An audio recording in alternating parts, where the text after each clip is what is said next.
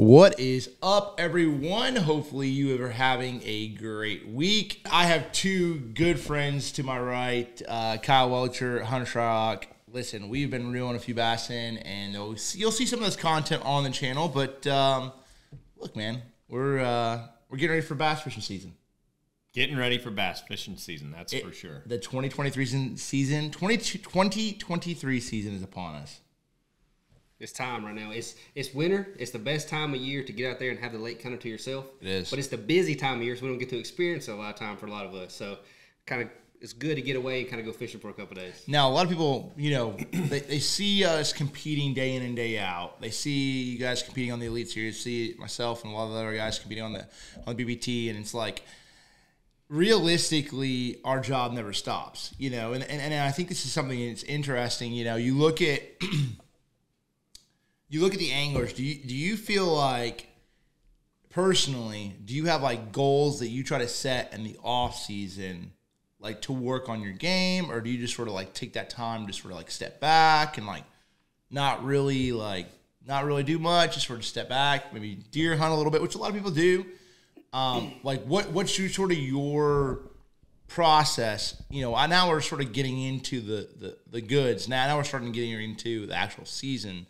But where is your transition there? Do you sort of have a game plan, and what's that look like? So for me in the off season, it's all about getting organized for one, because after a tournament season, it is a mess. After everything's everywhere. I always focus a lot on like health, trying to eat healthier, start exercising regularly, all that stuff. Because when we're on the road, I usually start off the year doing good, and then by the end of the year, I'm just it goes to hell. Yeah, it goes bad quick. And then play a little poker in the off season a little bit too. So that's kind of my transition. So that's what I do. And what's crazy is I have two you played poker professionally. Now you went to the professional level in motocross. Yep. So I have like two former professionals in another sport that are now professionals. That's pretty damn cool. Right. That is really cool. Poker is very much a lot like fishing, though. Yeah, the mental aspect of poker. Yeah. Like, you always have that look in your eye. I never know, like, when I'm talking to you, if you're really telling me the truth or not. Yeah. Well, he knows how to bluff, too. He does. Oh, gosh, dang, man. It's unbelievable. Now, do you wear sunglasses, like, when you're... No, I don't. You don't? I don't, no. A lot of times in poker, like, if you're playing in Las Vegas or a couple of the biggest cities in the country where there's, like, thousands of people playing a day, you can get away with doing that, just kind of being secluded off. But if you're playing, like, a casino that might only have one big game running, you kind of have to, like, understand that you're providing an entertainment value for the players that are coming in recreationally. Like, if you come in and you're just quiet, wearing sunglasses, trying to act like super negative to them and stuff, like, they're not going to play with you. They'll find something else to do. This shark's trying to take my money. Exactly. I'm going to leave. That's exactly right. I'm going to go waste this money elsewhere. So you got to look a little bit... You got to look like... Kyle's like, come here, sit Nice. by me, Hey, buddy. hey, Come on. you Yeah, you know how to play? I don't try to, like, coerce them into playing. I just don't want to be the reason I run them off. That's fair. That's the way I look at it. So Hunter, now do you have a game plan, like, in the off season? How do you sort of process that, and like what do you sort of go through? I think going off of what Kyle said, you get organized, number one. Yeah. And then kind of look at the schedule for next season and kind of set, I need to look at this, and this lake, like as far as like studying. Mm-hmm. And then obviously fishing wise, it's probably my favorite time of the year to fish, just because, like you said, not as many people fishing. It's cold. The days are short. Everybody's in the woods, and you can typically go out there and catch the biggest bass of the year in the winter time. So that's probably my favorite time to go fishing. But I always write down something to work on. Like this year, I needed to get better with my left-handed roll cast. Now I know y'all can cast with your left hand, obviously, but like very efficiently casting left-handed. So I ended up cutting me a little rod down. So I had a broken rod, and I cut it down short, and so then I have that rod in my house with a reel, and I just sit there and do this all the time. You can put line on it, and dude, I can actually skip a dock now it's not as good as my right hand, but I can skip left hand. Right. So that's one thing I've improved on this season. Jeez. Or this off season, I should say. All right, I'm not going to tell you guys what I do. Yeah, exactly. I'm not gonna say I don't do anything. No, I feel no. I do. I obviously there's always a game plan, in the off season. But yeah, I do actually get a lot better on my left hand. So that was actually my notes. So I haven't really worked on. I haven't actually worked through that list. I haven't actually done anything like I could accomplish this, but nah, it's okay. I mean, now I'm just gonna leave it alone. Yeah. So what do you do? What do you do in the off season? To me, I what's crazy is I give a little bit of the game plan up. Man. I used to deer hunt a lot. Yeah, then you stopped and won 2 AOIs. I did. Hey, actually, I didn't think about that. I didn't actually think about that one. Yeah, so I used to deer hunt a lot, and then I think that that also family came. You have kids, and so that was sort of a big transition, and so I think taking more time in the fall to sort of spend time with the family. Contract negotiation is something that takes a lot of time and effort. Yeah, it does. It's just months of it. And people don't realize how much time it takes to sort of set up your boat, especially when you come out with a new boat brand. It's a really a lot of work goes into that. I thought it was a lot of work just trying to get one boat together. Imagine a whole new boat. Yeah, it's a little bit different. So there's a lot into that. But I also I sort of taking a little bit out of your page of I have a list of things that I look at and I want to accomplish in the off season. Now, am I going to accomplish every single one? No, but there's certain things like techniques that I'm like, hey, I want to maybe when it gets cold enough, I want to be better at maybe trying to learn how to float and fly fish. Mm-hmm. Or I want to learn. Now, we don't fish a lot of those in those conditions, but I think there's times that there's certain techniques that you're probably not as good at as you could be. And so you force yourself. I think it's easy for an angler, a lot of anglers out there, we tend to want to go and just do what we're good at. Right. I want to go flip a jig, or I want to go crank, or I want to go fish and use active target or live scope. There's a point where you have to force yourself to put yourself in a bad position or a tough position to learn, because you only learn from that. So I feel like that's something that I try to do a little bit more. I don't do it all the time, but I try to do a little bit more in the off season. And you typically game plan that off of your actual your tournament season. So if you're going to Florida, you're man, I ain't worried about active targeting now. I'm more worried about my punching setup. Yeah, that's why we're here at Lake Lanier, and we got Okeechobee in first. Yeah, first tournament. Hey, what is your guys' schedule this year? We got Okeechobee, I know, and then Seminole. And then we're going to Murray.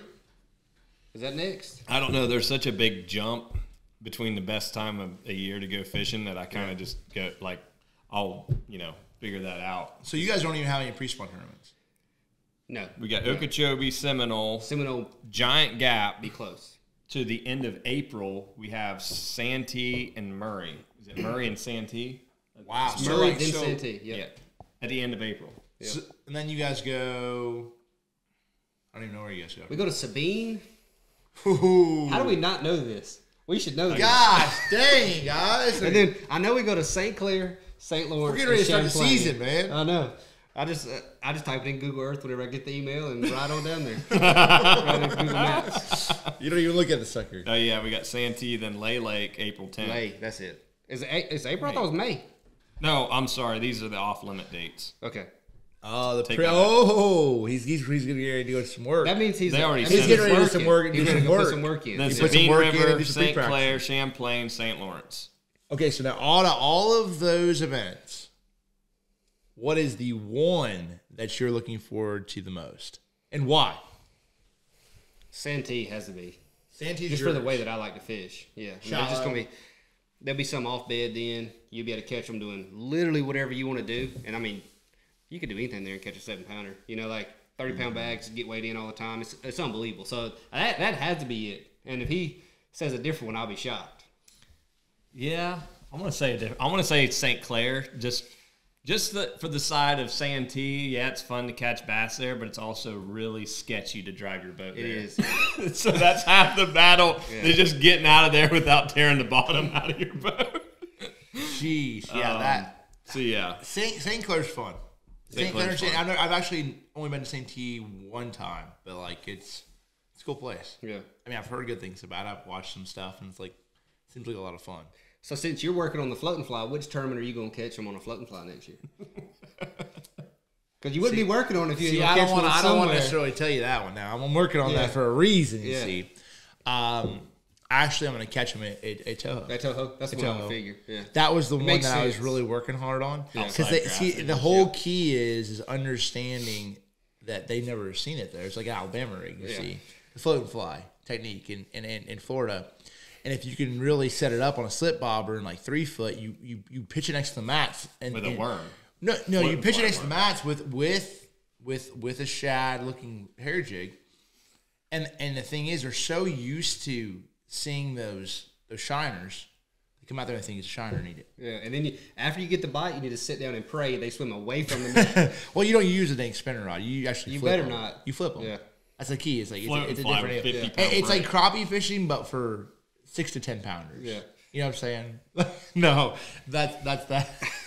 5 shiners. Anyway, I mean that's one thing that that's definitely. I think a lipless crankbait is something that I want to work on a little bit too. But I'm like, there's a couple different things. But yeah, you live in a decent area for a lipless crankbait. A lipless crankbait. The problem is if you find a place they're just loaded in, it don't matter how you reel sucker. Yeah, it does not matter. So but you want to go grind with the lipless. That's the key. Figure out how to trigger them. That's the key. Is if you go and you just like you find a little place and they're just loaded up there, you cast the thing, whatever. Yeah. It doesn't matter what square bill, flat or side, swim bait, flat side.